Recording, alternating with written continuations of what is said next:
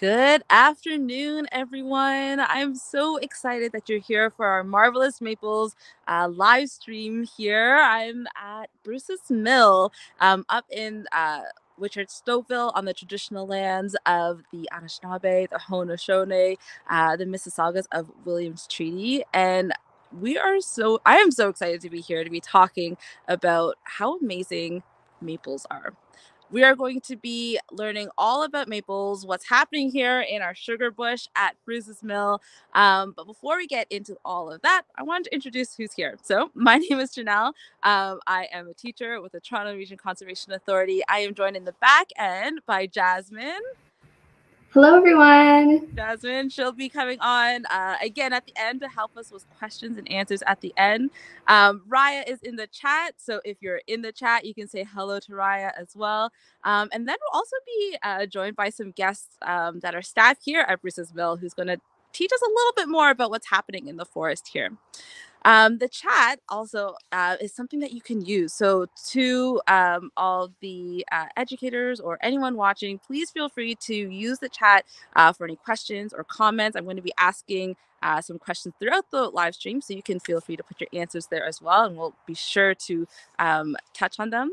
And the last thing I wanted to say that there is a worksheet associated with this live stream. So if you are a teacher and you would like this worksheet and you have not already registered for the worksheet, you can find the link in the chat that you can click and register for that worksheet, or you can scan that QR code, which will bring you to the registration page for the worksheet.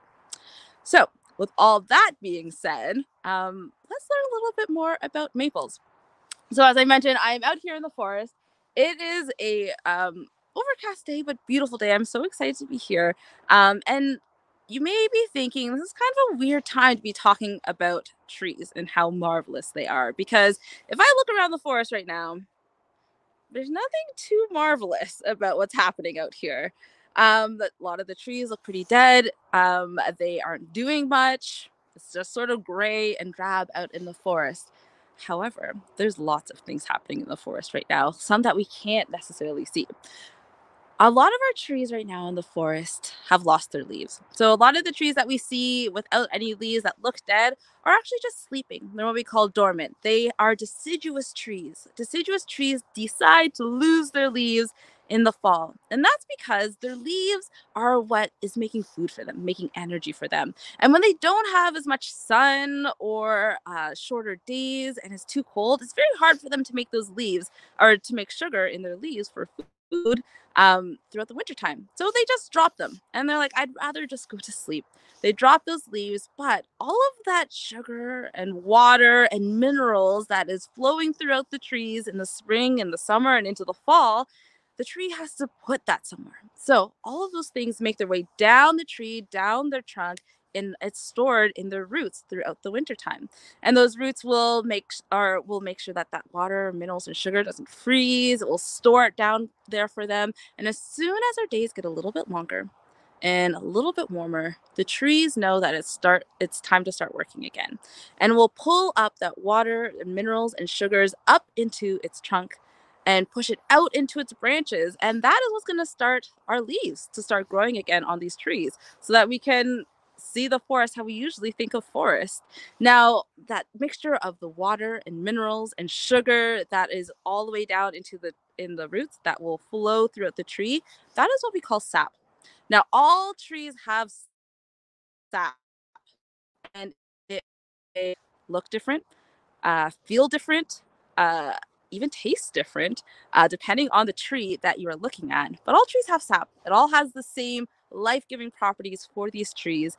And at the end of winter time, sap starts to flow again, or running through the trees. And that's why we're out in the forest at this time of year. Because although there's not much happening on the trees, on a lot of our deciduous trees, there's a lot of stuff happening in the trees. And happening in the trees is the beginning of this whole live stream and why we're talking about maples. So let's learn a little bit more about maple trees. And throughout this live stream, we're going to learn how to identify them, We're going to be learning why they're important. And then we're going to be learning a lot more about that sap that they produce, and what happens with that sap and what we can do with that sap, and why we recognize maples as how marvelous they are today. So let's learn how to identify a maple tree. So maples, as we know them, they have different names in different languages. So in the indigenous language for the people that have been on these lands for time immemorial, so in Kenyankaha, which is a Mohawk language, maples are known as wata. So if you see a maple tree, you could say that is wata. In Anishinaabe which is an Anishinaabe language, they're known as in Ninatig. There we go, Ninatig. And these trees know these names. So if you want, you can use these names to address the maple trees in the forest or in your neighborhoods that you know. Our maple trees, a lot of us, like when you hear maple, you probably have an idea of what they look like. And that's because our maple trees are super well known in our forests and our communities and our neighborhoods. And that's because our maple leaf is on a very important flag, which is our Canadian flag. So that white and red Canadian flag has a maple leaf right in the middle. And you can see the comparison between a sugar maple leaf on the side there and the leaf in the middle of our flag. So maple trees are so important to Canadian culture that it's even on our flag. I'm going to learn about why they're so important in just a little bit. But how I know that those leaves are the same, other than they look very similar, it's because our maple leaves have lobed leaves. So this is a way that we can identify leaves. Some leaves are toothed, some are smooth. Our maple leaves are lobed. And it just means that in between each section of that leaf, and you can see on the picture here, there are U's. So those green U's in between each section of the leaf signify the start of a new lobe. And that lobe, you can count how many lobes there are, and that will help you identify the tree. But those lobed leaves are very characteristic of our maple trees. So I want to give you a little test. Hope you've been listening, because I want you to try to identify which leaves on our next slide here are lobed leaves. So you can answer this in your classroom. You can answer it just in your head if you want. If you're joining from your computer, you can put your answers in the chat. But my question for you is, which one of these leaves, or which leaves, there may be more than one, are lobed? So we have our beech leaves, we have white oaks, we have sugar maples, we have horse chestnuts, and we have elms. So I'll give you a chance to think about which leaves are lobed here. I hope there are some things coming into the chat. And if you're still thinking, I'll give you about 10 more seconds, and then I'm going to give you the answer. All of these leaves are leaves that we can find in our forests all around us, even in this forest here. So it's important. Some of them may look similar. Some of them may look very different than maple leaves. But if you guessed that B, the white oak, and C, the sugar maple, are lobed leaves, you are correct. So maple leaves aren't the only lobed leaf out there. But when you get to know your maples a little better, you can start to see the difference between what an oak would look like and what a maple would look like. Maple leaves are sort of thick, like how your hand is sort of short up and down, and then they have these would be my lobes. They sort of look like a hand, whereas our oak leaves are more long usually, and their lobes are very close to the middle of the leaf there. All right, I have one more test for you about how we can identify leaves. Which leaves here are lobed? So we have our red maple, our Norway maple, a silver maple, or a sugar maple. And hopefully this test is a little easier than the first one. I know you're thinking about it, and I know you probably have all the answers, because I mentioned that our maple leaves have characteristically lobed leaves. And guess what? All of these leaves are maple leaves, and so they're all lobed. But even within the different types of maple trees, you can see that their lobes may look different. deep U's to make the lobes very pronounced, or they may be very shallow U's like our Norway maple, and those lobes aren't as pronounced. All right, so we know what maple leaves look like. So let's take a look around the forest and see if we can identify any of these trees around us based on their leaves. Oh, wait a second. We already talked about how all of our trees don't have leaves on them right now. So that may be a little tricky. Let's let's take a look though. There are a couple of trees that do have leaves. There is this tree here that has kept on some of its leaves throughout the winter time. Let's take a closer look. Let's get this close here. Is this a lobed leaf? It doesn't have those U's, but I have these like little things along the side here. This is actually not a lobed leaf. So this is a toothed leaf of a beech tree. All right, so however, if you didn't know, you would for sure at least know that it's not a maple tree because it doesn't have those lobes. However, none of my other trees around here have leaves on them. So it's going to be hard to try to identify a maple tree based off of the leaves in this season. But there's other ways that we can do it. So we can take a look at the branching of a tree in order to help us figure out what kind of tree we're looking at and help us find the maples in this forest. There are two main types of branching that trees can have. They can have either opposite branching or alternate branching. So when I say opposite branching, I mean when I go on a main stem of a tree, and I'm just going to try to find you an example here. There's also a picture that will be coming up shortly to show you.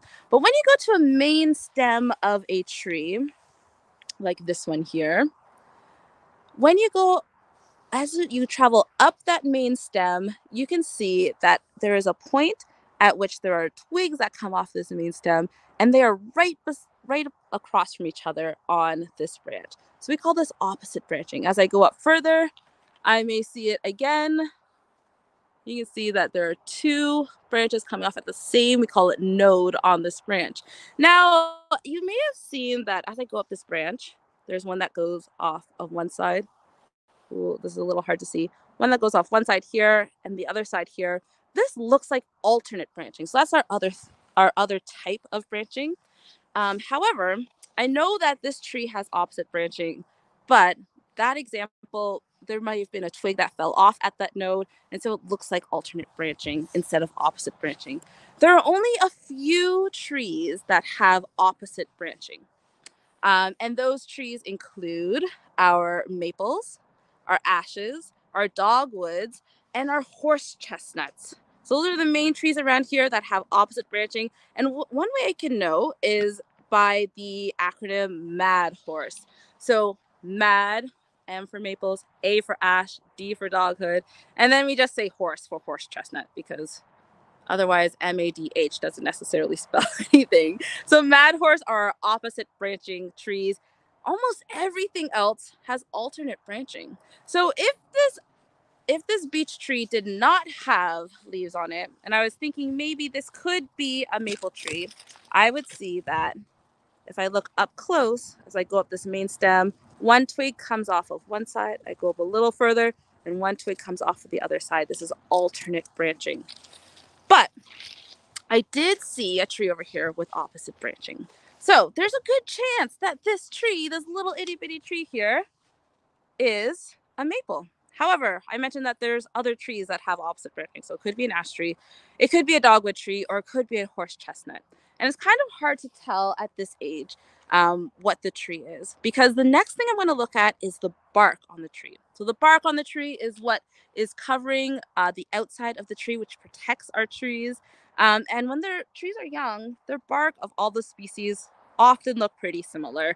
So it's kind of hard to tell when they're this young. But as trees get older, just like how we get older, the trees get wrinkles oftentimes. And so you can see that this tree over here looks a lot different than that baby tree. You can see all these, we call them fissures or grooves in the bark here. So I can take a look at the bark to sort of try to figure out what kind of tree I have.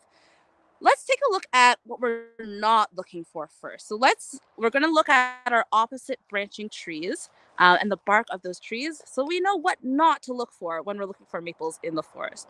So the first one we're going to look at is ash trees. So ash trees, like in the picture on the slide here, their bark, if you look very carefully, it looks like they have little diamonds in their fissures. So they have diamond-shaped grooves throughout their tree. So we are looking for a tree that does not have diamond-shaped grooves, all right? Because our ashes have diamonds and opposite branching, so we're not looking for diamonds. Okay, next. How about our horse chestnut trees? So our horse chestnuts have that sort of big, flaky, dark brown, dark gray bark. So we're also looking for trees that don't have big, scaly, flaky, dark bark. Okay, so no diamonds, no big scales. What's next? Our dogwoods. So our dogwoods come in lots of shapes and sizes and colors for bark. A lot of our dogwoods are actually shrubs. They're kind of short down to the ground and pretty hard to mistaken for a maple tree. But there is a type of dogwood that we could potentially mistake for a maple tree because they do get quite big, and they're called flowering dogwood. Our flowering dogwoods have these blocky chunks all throughout their bark, and those are the grooves or fissures. They're shaped in these blocky chunks. All right, so we're looking for things without diamonds. We're looking for things that don't have big scales. We're looking for things that don't have these blocky chunks in their bark. So what are we looking for then? Well, that's not as easy as ruling things out. So our maples are actually really variable depending on what species you're looking at. But the main thing to know about maples is they usually have pretty light bark, so light in color, maybe a light gray or a light brown, and they have irregular grooves. So there's no sort of rhyme or rhythm, there's no shapes in them, and they're not flaky. So let's go back to this big tree over here. So when I'm looking at this tree, I don't see anything like diamonds. I mean, I could look over here. This sort of looks like a diamond, but it's much bigger than the ones that are on ash trees, and it's not regular. I don't see any other diamonds. Okay. Do I see scaly, flaky bark? No, not really. It's pretty all smooth, pretty close to the surface of the tree. Do I see big, blocky chunks? No, not really. I don't see blocky chunks either. What I do see is irregular fissures or grooves in the bark. So there's no rhyme or rhythm to this. It is a cool pattern, but it's not really any sort of regular pattern. Also, this tree has really light gray patches on it. So it's a really light shade of gray brown on this tree. And by looking all the way up to the top of this tree, I can also see that this has opposite branching. So it has opposite branching, it's one of those mad horse trees, and it has light colored bark with irregular grooves. I know that this is a maple.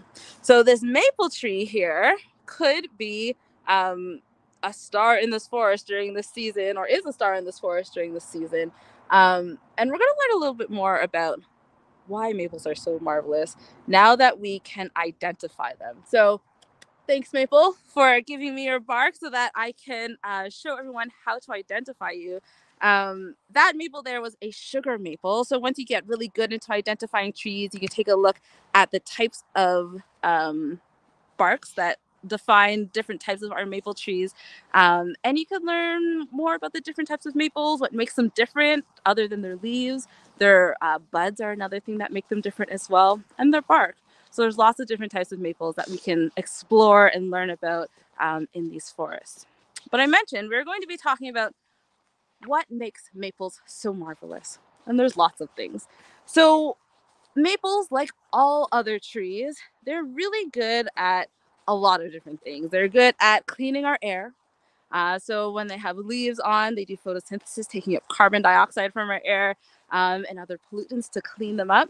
But they also provide us with oxygen. So one large maple can provide enough oxygen for a full day's worth of oxygen for 4 people, which is kind of cool. They clean our water with their roots. They hold in our soil. They provide shade. They provide food. They provide homes and habitat. They provide wood. So, I mean, outside of all of these things that these maple trees do, there are so many things that we use them for. There's so many things that they are important for in our forest, including contributing to biodiversity. But one thing that we know for sure about them, why they're so important at this time of the year, is because they have all that sap that we were talking about at the beginning of the live stream that is flowing up their trunks at this time of the year. So this sap is really sweet, which is why they are sought after and revered at this time of the year. In a lot of Indigenous communities, our maple trees are known as leaders of the forest. They signify the start of spring, changing of seasons, start of new life and new relationships. They are part of ceremony, and that sap that comes out of the tree is a really important part in thinking about syrup and sugar. And that's why a lot of people know our maple trees, because of the sugar and sap that we can get from, or sugar and syrup that we can get from their sap. So let's take a really quick look at the sap in this tree. So I have found another maple tree here, and this maple tree has a bucket attached to it, and this bucket is collecting sap from this tree. If I take a look inside, the sap, it looks a lot like water, doesn't it? Now this water is not water, it's sap. But sometimes we call it sweet water, or in Anishinaabe we call it Nintag. I am so sorry. Nintag and I will come back to it. But the sweet water, and it's really important in a lot of Indigenous communities. It has a lot of health benefits. Some people will drink it just as the sap, and at some point, people have found that they could make syrup out of it and sugar as well. And that sweet syrup and sugar was good for seasoning meat. It was good for eating. And we don't necessarily, there's lots of stories about how people got from sap to syrup in a lot of different Indigenous communities. What I will say is how we get to syrup today, and how we know syrup today, is knowledge that has been acquired from Indigenous communities and passed on to European settlers that came to this land, and learned how to process that sap and make it into syrup and sugars. And today, Canada is the largest producer of syrup, or maple syrup, in all of the world. So I'm really excited, as I mentioned, to be here at Bruce's Mills, because we have this really great opportunity to learn a little bit more about how maple syrup is made from maple sap. We are joined by some staff here. I'm going to turn the camera around so you can see them just a little bit. But we are going to learn first how early European settlers made syrup. Sorry, I'm just switching my camera on. Made syrup in times where there wasn't a lot of resources, but there was a lot of work being done. So I'm joined here at this station by Martin and Ben over here.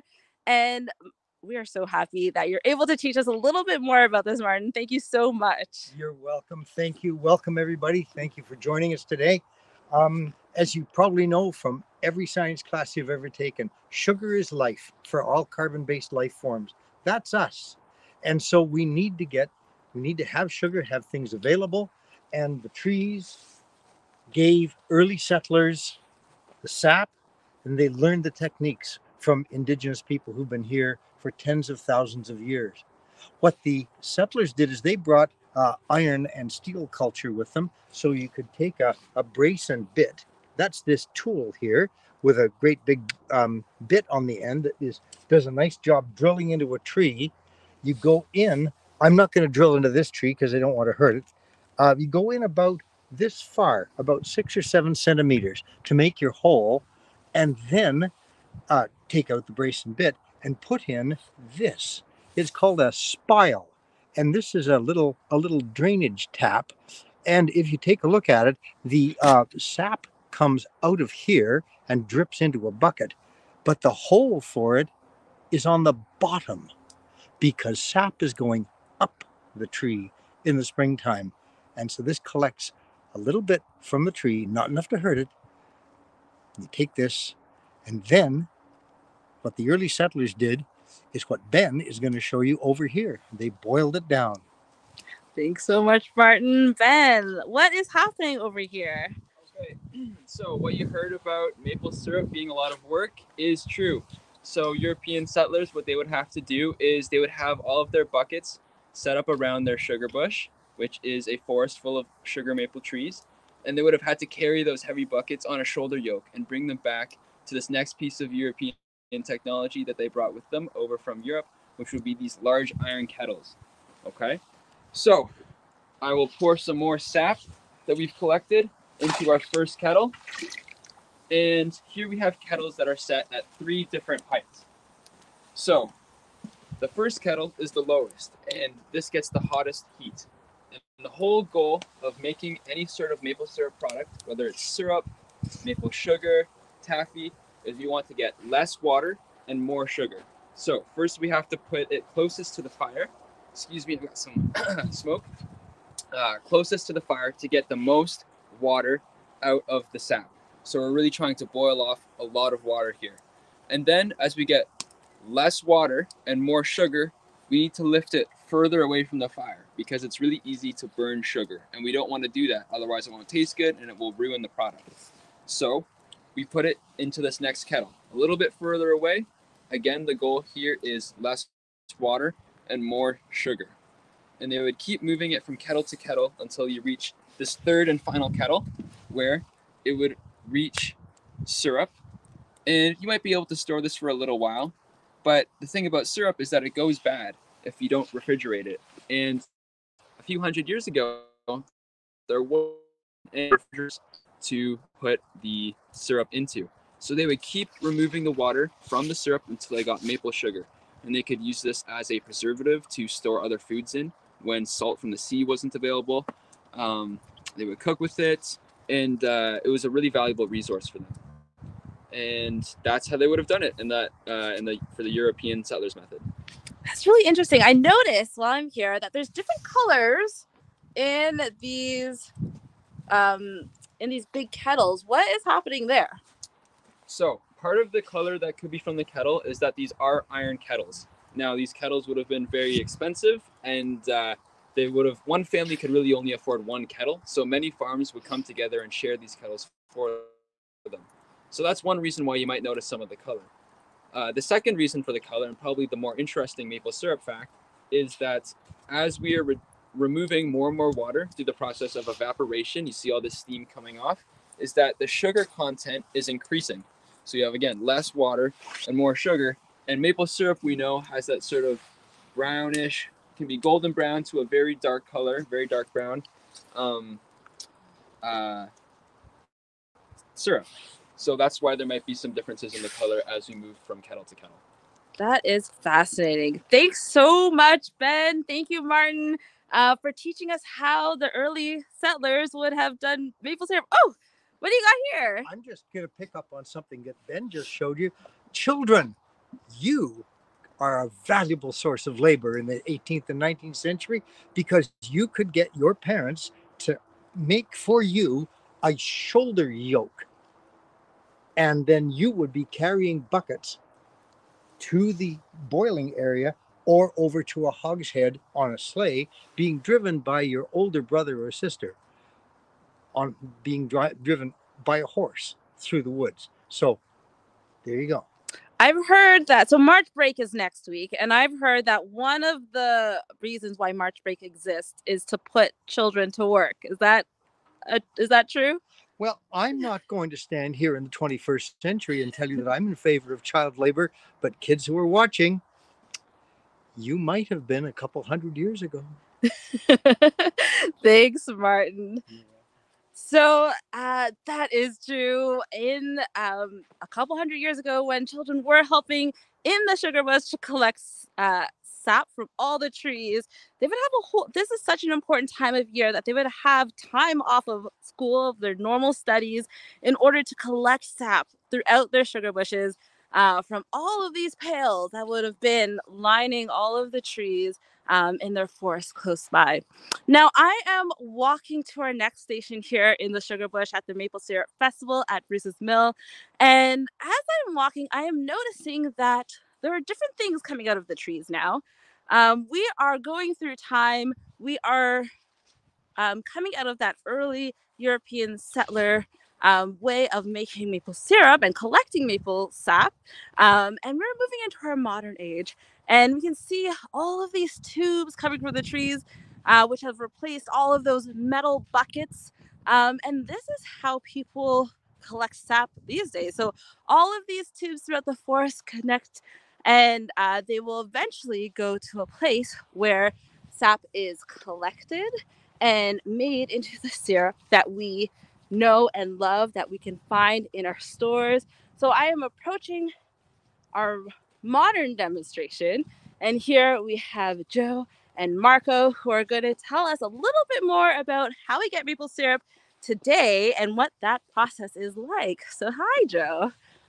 Hello, Janelle, and welcome everyone to the Modern Method Station for our Maple Syrup Festival. So you would have already learned, right, possibly from Janelle or from the previous stations, that this time of year, in the spring, right, something special happens in our forest. So this is a maple tree sugar bush, and today we're able to recognize from certain cues, all right, that it is time to start tapping our trees and to harvest the sap, which is eventually going to be made into maple syrup. So people today would use tools like temperature sensors or thermometers. Maybe they're measuring pressure. Maybe they're also observing the environment. So when the snow is melting. So the time to harvest sap from maple trees would be when the temperatures during the day are a little bit warmer, so above zero, and then the temperatures at night are colder, below zero. All right, so if you guys remember from your science classes, 0 degrees Celsius is the temperature when water freezes. So that difference, warm in the day, the sap flowing is liquid, it's going to be water, and during the night, some of that water freezes. So that's what creates a condition where sap can flow very freely, because sap actually flows up a maple tree, and the sap is plant food, it's tree food. And that sap is used in the spring to feed the leaves and the new buds from the growing tree. Back in indigenous people days, right, they wouldn't have had temperature sensors or pressure sensors or barometers. They would have taken their cues from nature.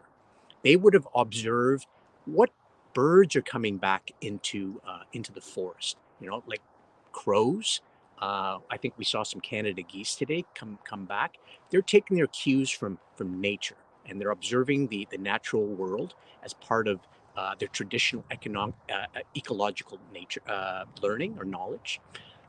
So we're very fortunate today. We have a lot of modern tools to be able to help us in the quest to make maple syrup. I'm going to point out this device here. All right. So what you're seeing here is called an evaporator. And in the early European station that you had looked at earlier, you saw the 3 kettles.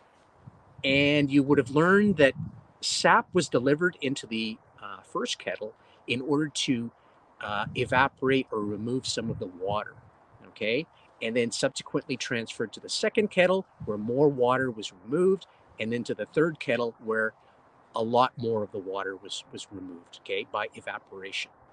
So this modern evaporator does the same sort of thing.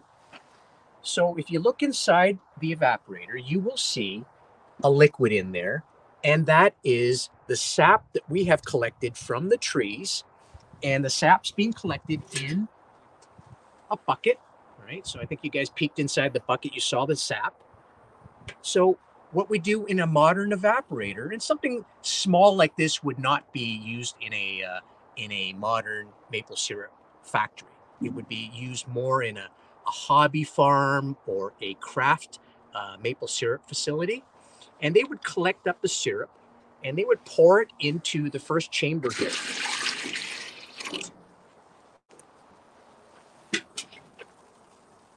And from the first chamber, now we're very able to carefully control how much sap is delivered into the heating pan. All right, so these pans here are divided into 3 chambers. And the first chamber, a lot of the liquid is flashed off. Okay, so the modern evaporator allows us to be able to do something else as well. We can very, very carefully control a lot of the parameters, such as the heat, the amount of liquid that's remaining. We measure things like temperature, we measure things like water content, and we also measure sugar content. So we're able to very, very carefully control aspects of the maple syrup making process. From that, we're able to make maple syrup a lot quicker than the early European kettle method. And I think you heard from the early European station, it took about 2 days, sometimes 3 days to go from sap to finished product, and their finished product was maple sugar. So for us using a modern evaporator, it only takes about 6 hours for us to go from sap to maple syrup. Okay, and the maple syrup, when it's finished, can come into a few different forms. All right, and I think you might have seen some of these, maybe in the store. Okay, so here's a chart that shows 4 different grades or colorations of maple syrup. All right, we can have golden, amber, dark, and very dark maple syrup. So you can buy any of these in the stores today.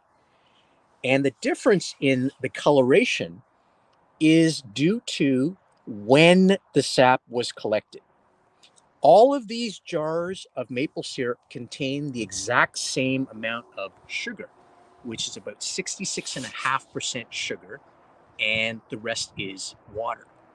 So they all contain the same amount of sugar. The differences in color is due to when the sap was collected. Early in the collection season, right around now, early beginning of March, the sugar content of sap is a little bit higher.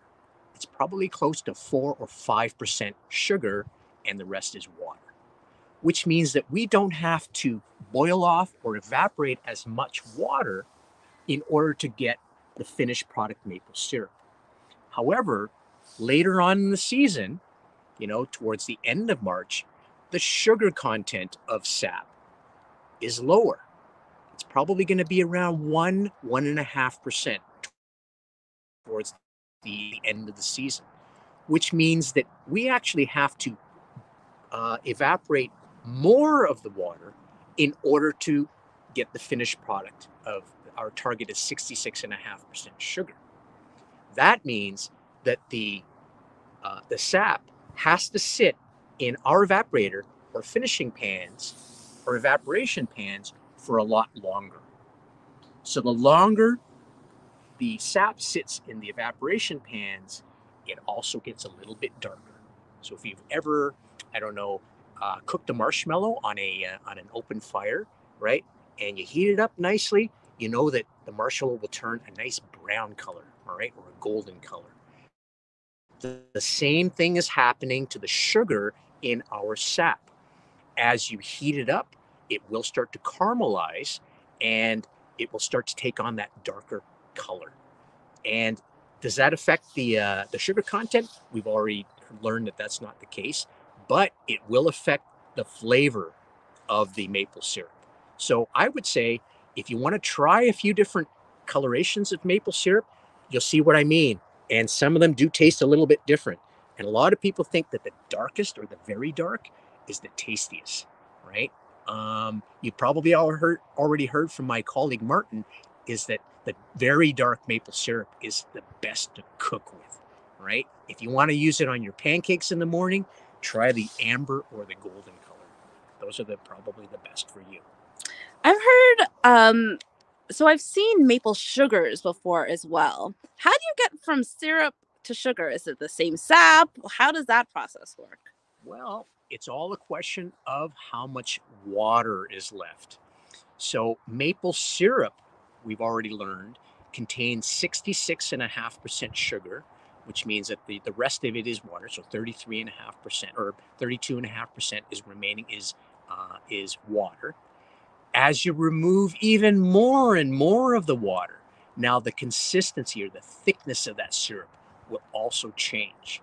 So as you remove more water, then the maple syrup becomes maple butter. And as you remove even more water, then that maple butter becomes maple taffy. And once you've removed almost 100% of the water and all you have left is the sugar, that is known as maple sugar. All right, so as we remove more and more water, the sugar that's left behind is still the same. It's still going to be maple, but it's the presentation of it. So it goes from syrup to butter to taffy, then to maple sugar. That is fascinating. I have one last question for you, because I noticed looking around this forest, there are lots of buckets set up. There is lots of tubing set up.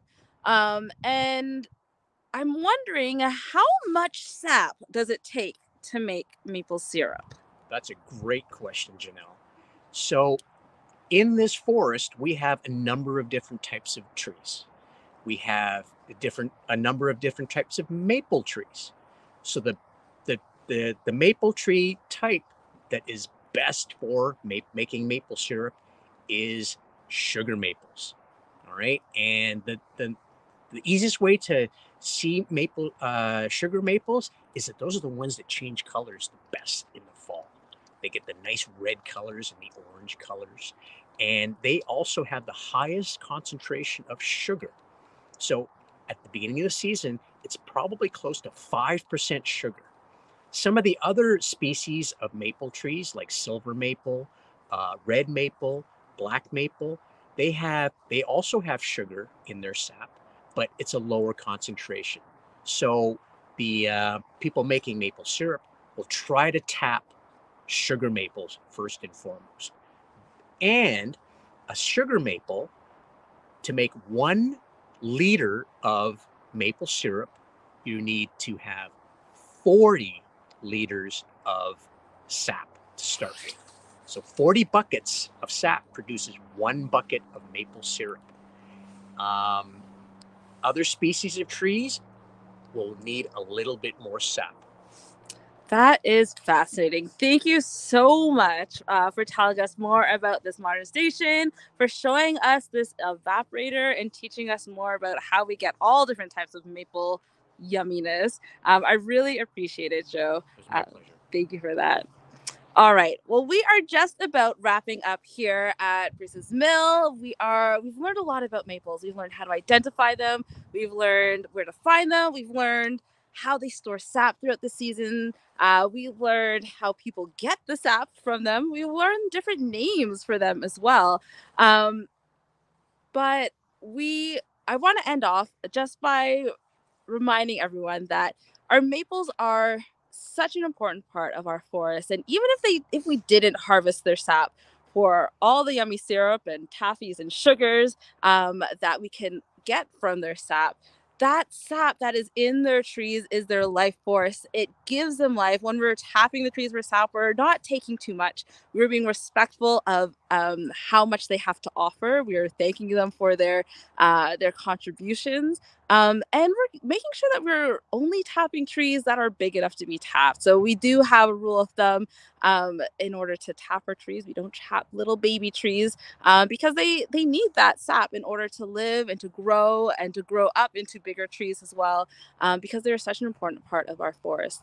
So I'm going to end it there. I do want to, we are going to get into a question and answer period in just a bit.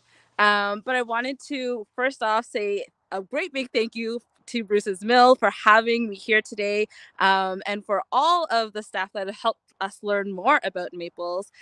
They do have their Maple Syrup Festival on for the rest of the month. If you're interested in learning more about maples, you can come on down here or to any other of our TRCA conservation parks that are running the Maple Syrup Festival. There's a link in the chat that you'll see here.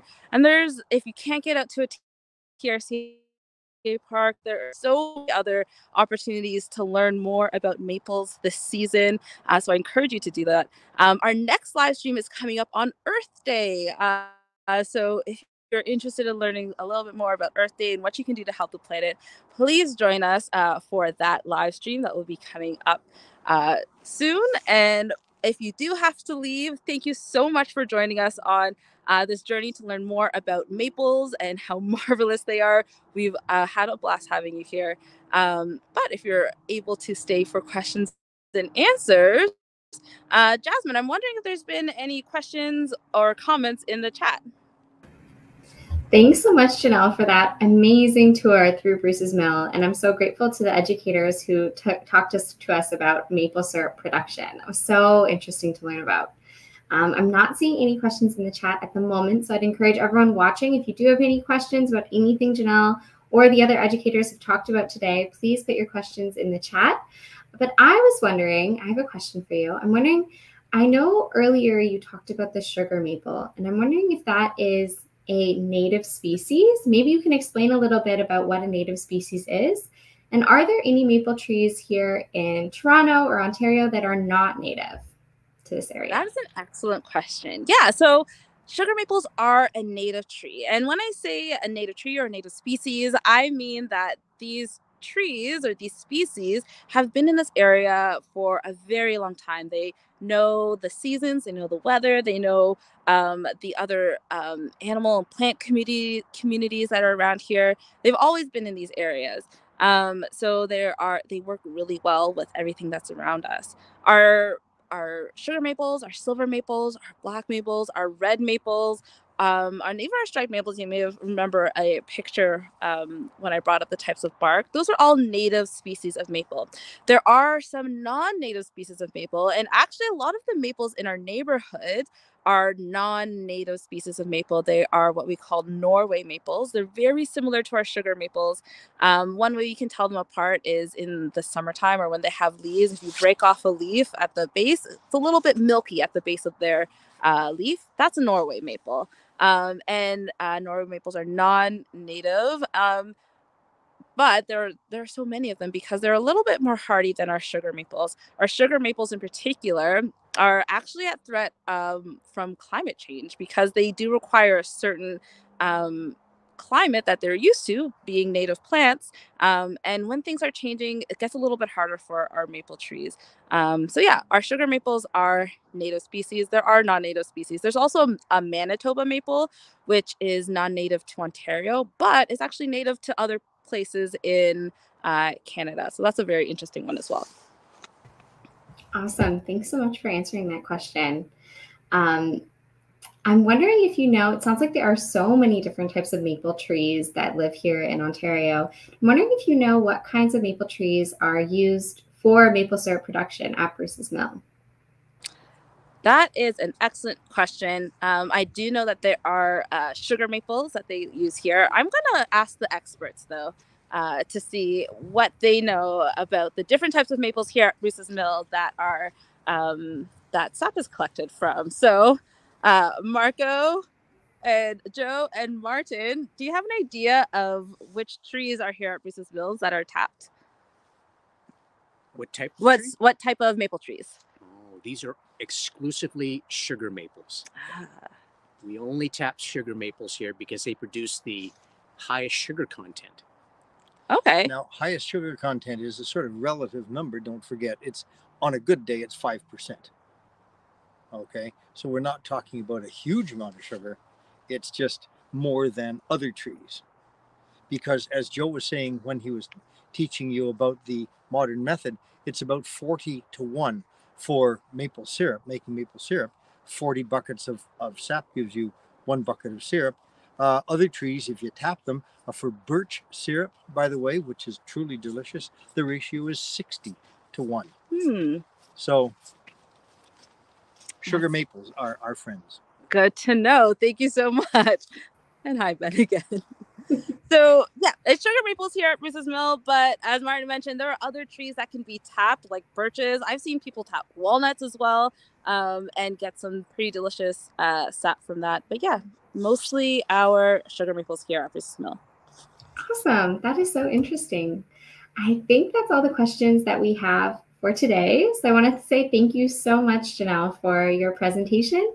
If you want to say a final goodbye, now's the time. All right. Thank you, everyone, for joining in. And thanks, Bruce's Mill staff.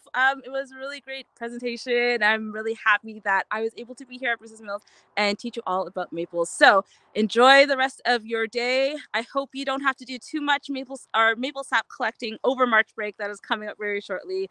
But have fun regardless. And hopefully you can get out to a sugar bush and see what's happening out here. Bye, everyone.